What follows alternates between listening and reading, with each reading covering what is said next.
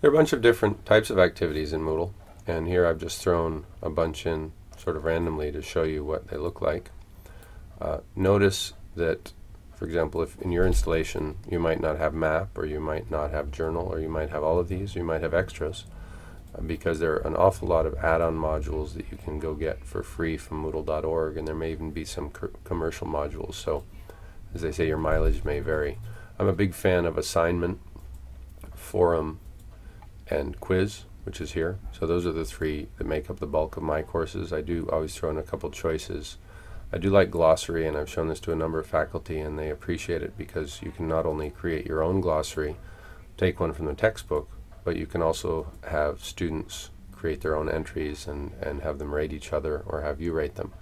So those come in handy. Each of these has their place in education, just depending on what you're doing and how much effort you're going to put into your course and how much time you want to take. So I'm not going to go into detail on all of these. But I will cover assignments, chat, choice, forum, and quiz sort of in separate videos for each, so look for those. And I also wanted to show you when you turn editing on and you go next to the drop down for add an activity, you get this little help question mark, and I'll click that, and you can actually read kind of in detail about each one. So this is worth going through on your own and really understanding what each one is. I'll make a couple notes about each of them.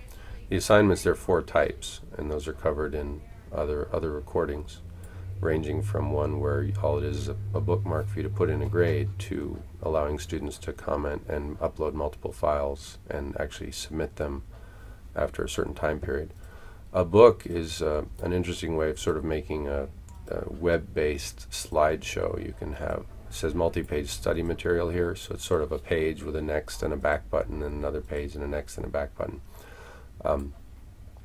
So I kind of prefer big long web pages because it's all in one place and easier to back up and restore and so on. But a lot of people like books, especially for tutorials or building their own lessons.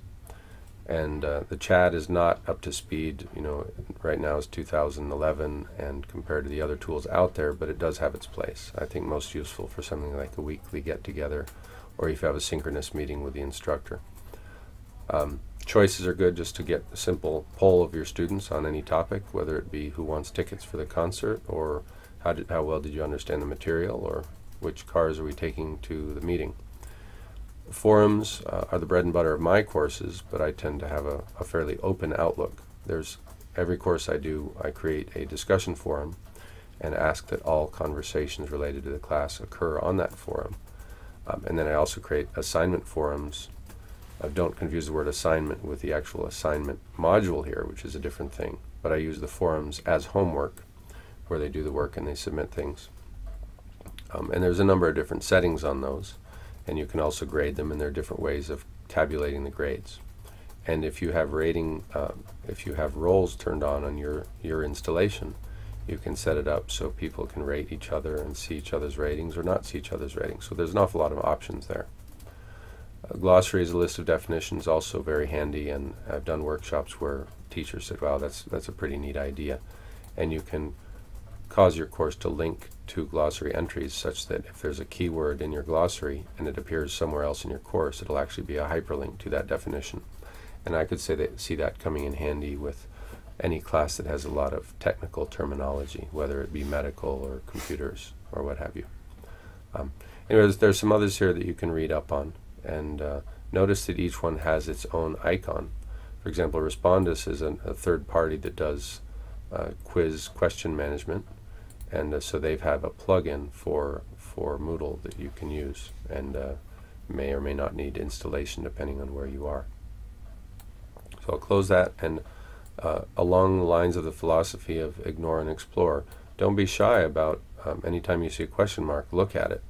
This is the other one. This will come up, and it explains each of those kind of resources that you can add, which you've probably seen a lot in this workshop. So those are your activities, and if you're interested more in each one, very easy to create them. You just drop down and pick the one you want and look at the settings, and each setting has next to it a question mark that explains what the setting does. When in doubt, leave it alone, leave it with its default. But if you want to experiment with something, try it out. One way to get comfortable with things if you haven't used them before is put something in there and have your students use it, but maybe have it not count for any points. So if they're confused, or even if you're confused as the instructor, there's no harm done, but you start to understand how those activities work.